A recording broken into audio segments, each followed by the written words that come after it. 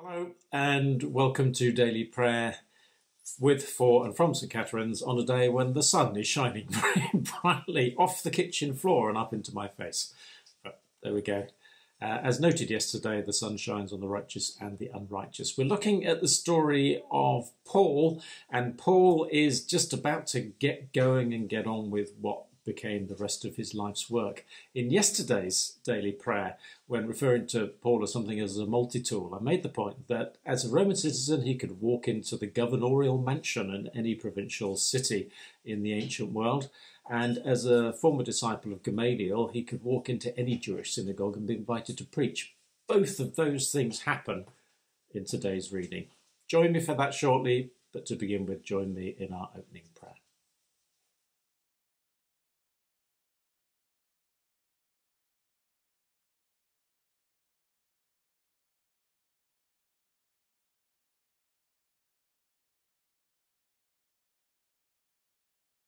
And on to our reading. I'm pleased to say that I've managed to resolve the sunlight problem, so I can see what I'm doing just for a change.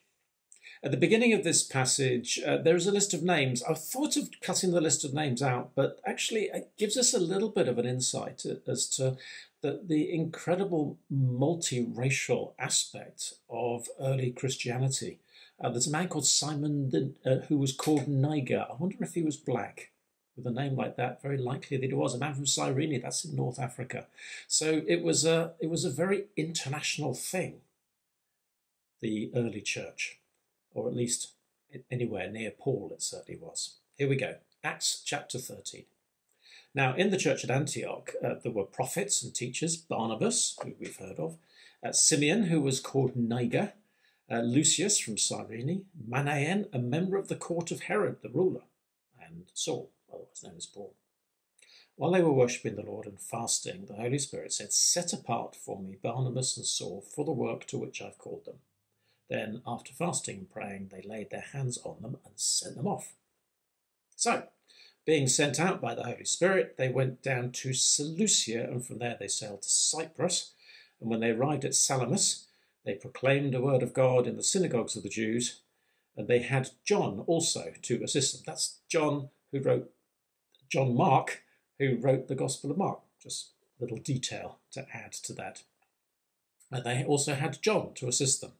When they'd gone through the whole island as far as Paphos, they met a certain magician, a Jewish false prophet named Bar-Jesus. He was with the proconsul Sergius Paulus, an intelligent man, who summoned Barnabas and Paul and wanted to hear the word of God. But the magician, Elymas, for that is the translation of his name, opposed them and tried to turn the proconsul away from the faith. But Saul, also known as Paul, filled with the Holy Spirit, looked intently at him and said, "You son of the devil, you enemy of all righteousness, full of all deceit and villainy, will you stop making crooked the straight paths of the Lord? Now listen, the hand of the Lord is against you, and you will be blind for a while, unable to see the sun." Immediately, a mist and darkness came over him, and he went about groping for someone to lead him by the hand. When the proconsul saw what had happened, he believed, for he was astonished at the teaching of the Lord. Then Paul and his companions set sail from Paphos and came to Perga in Pamphylia, which is in sort of southern Turkey. John Mark, that is, left them behind and returned to Jerusalem. But they went from Perga and came to Antioch in Pisidia. This is confusing because there's lots of Antiochs, all named after the Greek emperor Antiochus Epiphanes. This is a different Antioch, the one they set off from. They came to Antioch in Pisidia, and on the Sabbath day they went into the synagogue and sat down. After the reading of the law and the prophets, the officials of the synagogue sent them a message saying, "Brothers, if you have any word of exhortation for the people, give it." So Paul stood up and began with a gesture and spoke. At this point, I've cut out Paul's sermon. You can read it in Acts chapter 13 if you'd like to. As Paul and Barnabas were going out, the people urged them to speak about these things again the next Sabbath. When the meeting of the synagogue broke up, many Jews and devout converts to Judaism followed Paul and Barnabas, who spoke to them and urged them to continue in the grace of God.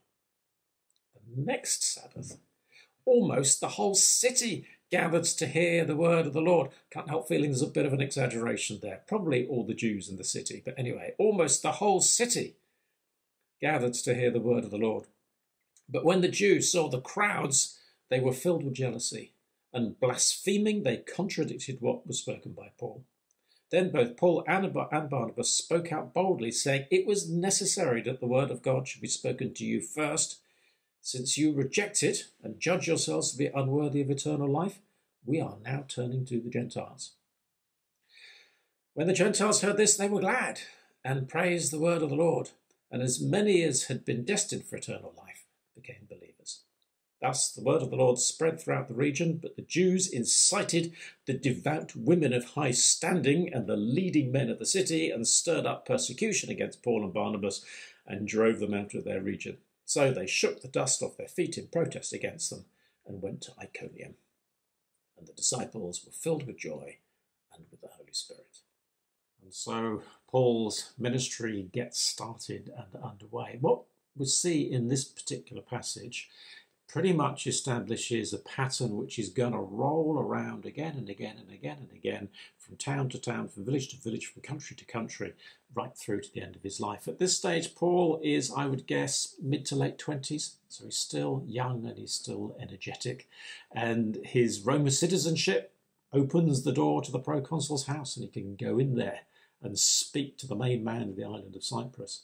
And his status as a former disciple of Gamaliel opens up the synagogue doors, and as we see, Paul is invited to teach. What then happens is, I think, really, really important, and this cycles again throughout, is Paul gets a mixed response. There are some people who love what they hear, and there are some people who hate what they hear.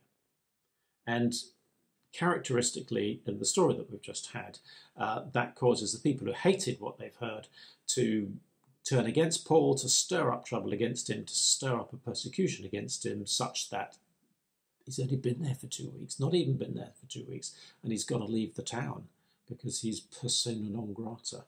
That's going to happen again and again.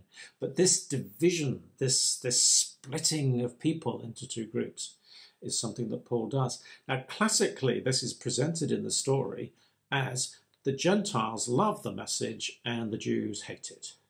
The Gentiles respond to the gospel open-heartedly, and the Jews resist the gospel and fight against it. Now, that may be, in a sense, literally true, but it's really not helpful because it leads to an anti-Semitism, but it also, as well as leading to anti-Semitism, gives us Christians a tendency to be a bit smug. So let's define this differently.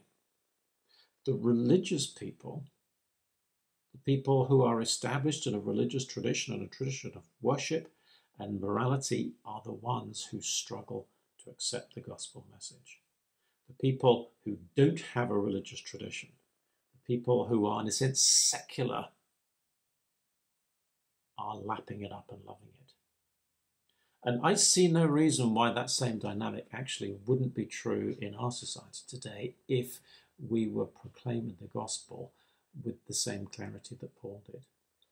Generally, we don't proclaim the gospel of Jesus, we sell the religion of Christianity. But Jesus' message isn't religion. Jesus' message is about the freely available love of God and the call to love. And my hunch is that if we proclaim the message of Jesus as Jesus proclaimed it, as Paul proclaimed it, that we would similarly find that the religious people would resist it, say, "Ooh, you can't do that, you can't have that. Quick, shut up, get out, we don't want you." But the people outside of the church, the people who are secular, would say, yeah, that makes sense, I like that. I hope and pray that we can proclaim the gospel of Jesus like that.